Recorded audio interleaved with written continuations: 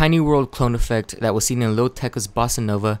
It was edited by Omar Jones, one of the best out right now. I recommend you following him. It's kind of an old video, but no one's broken down this Tiny World clone effect yet, so I decided to do it. First thing you're gonna need some hardware. You're gonna need a 360-degree camera that shoots video, obviously. Now I use the Rico Theta Z1, but you can't buy that anymore, so you can just get away with the Rico Theta V. But the one that everyone else uses, every videographer uses, is the GoPro Fusion. So I recommend just getting that, and that will also go together with the plugin we're going to be using. You're going to also need a monopod to set up your 360 camera. I just used this extra light stand that I had that fit on my 360 camera, but I just recommend just getting a monopod because it'll make your life easier. First thing you want to do is you want to set up your 360 camera onto your monopod, and you're going to want to place it somewhere where the texture is roughly the same. So grass, a carpet that doesn't have texture, and kind of where I put it, and this will help you out later on, and I'll show you why. And then record different takes with your actor or your subject or your rapper in different places of where you want it to be, so different performances. So just have them move around. Here's 3 of mine, but I can only use 2 because I didn't think about it. Just have them in different places, but don't move the monopod. It's just a simple clone effect like that. So once you recorded all your performances, here's where it gets different with each 360 camera. You're going to need to do your stitching. That means putting both of the lenses, the video together into a rectangular format. You're going to need to do that inside your app or your 360 camera. Okay, so this is how I get my in-app stitching. It's not that hard. I just go to my images, and then I click on the picture I want to send to my iPhone, and this will automatically stitch it. So I just click on it, and then it'll start transferring onto my iPhone. And if we go to transferred, this is how it'll show up on my iPhone. It's already stitched, and that's how I can get it. If you don't do it this way and you just plug in your camera into your computer, you're gonna get these double vision things, and you're gonna want to have it stitched in the app. If you have a GoPro, I'm pretty sure it's the same way. Okay, you're gonna want to go to this website right here. The link is in the description. And then you're going to want to click on download FX Reframe for Windows or Mac, whatever you have. Just click that, and then just go ahead and install it. So just install it. I'm just going to save it, but I already installed it. And then you're going to want to install, click yes, and then go through it, but I already installed it. Make sure your Premiere Pro is off and you don't have it open. Sorry, I should have said that before. Make sure your Premiere Pro, you don't have it open. So once you installed the plugin, it should be simple and you can edit your footage. So you're going to want to drag in your stitched footage right here, and I'll show you what the plugin does. So you're going to want your top clip, let's say your clip with your performance on top, as in the one closest to the camera, so you can see me right there, I'm closer to the camera. You're going to want that on the top of your layers. So I have my clips right here. I have this one and this one, right? You can see me back there. Now, when I said I shot 3 of them, but I messed up, is because I'm covering myself, if you think about it.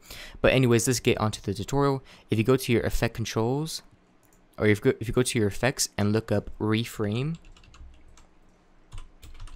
GoPro VR Reframe is right here, and you're going to want to drag that onto your top clip.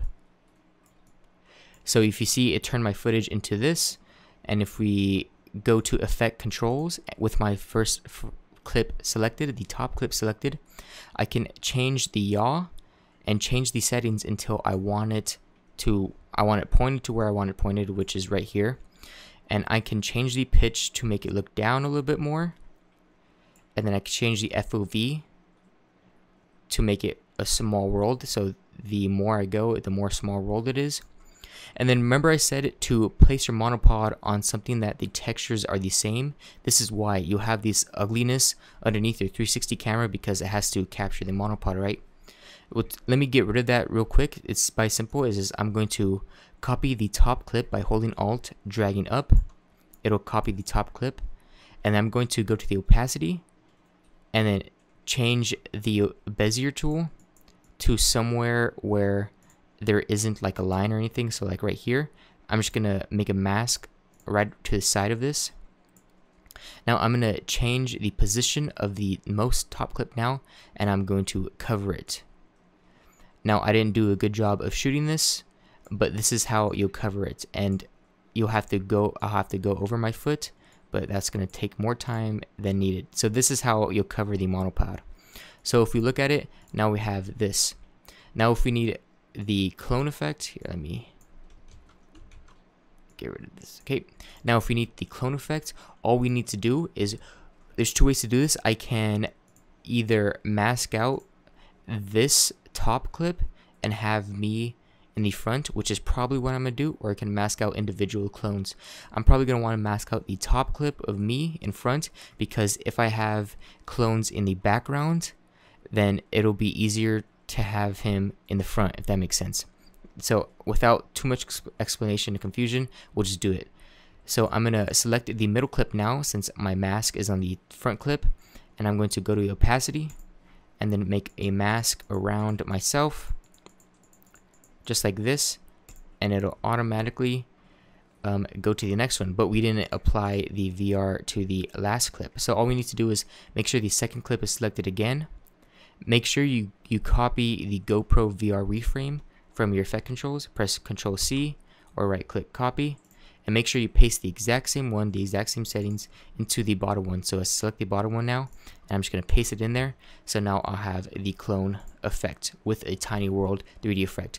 Now you just have to repeat this process if you have more clones. Now let's say I want the VR to be animated, so we're going to have to do this again here. Let me delete the mask, and let me uncheck the bottom one, and let me uncheck this mask again.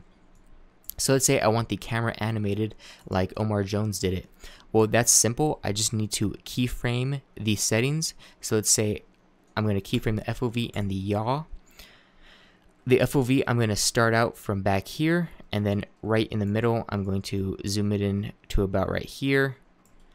And the yaw, I'm going to start from the first frame, make a keyframe. There we go.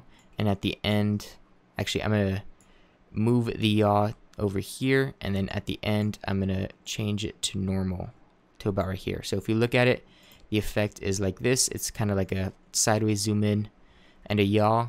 I probably wouldn't do this in real life, but you guys get the gist. It's, you know, something you can mess with and make your own effect. Okay, and now to get the clone in the background right there, I first need to select the top clip and this GoPro VR reframe, just copy that, and then apply that to the bottom clip. And then if I mute the top clip, you can see it has the same animation as the bottom clip, has the same animation as the top clip, and all I need to do now is mask the top clip. So I'm gonna unhide that, select the top clip again, and do the same thing. I'm just gonna mask over myself right here, and since it is animating, you might need to adjust the mask just like this. And so if you look at it, yeah, I do need to adjust the mask since I am moving. So I'm going to go to the first frame, animate the mask path, and then go a few frames, the mask, just move it like this.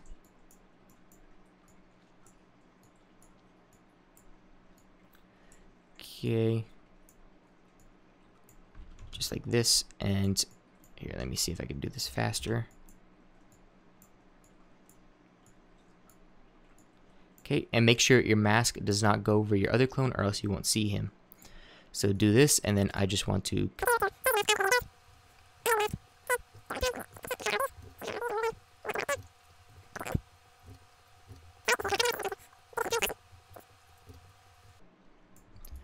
Okay, so if you look at the video now, we have a clone effect with an animating rotating thing. And that's basically it for this tutorial. If you guys liked it, leave a like, subscribe, follow my IG. Thanks for watching.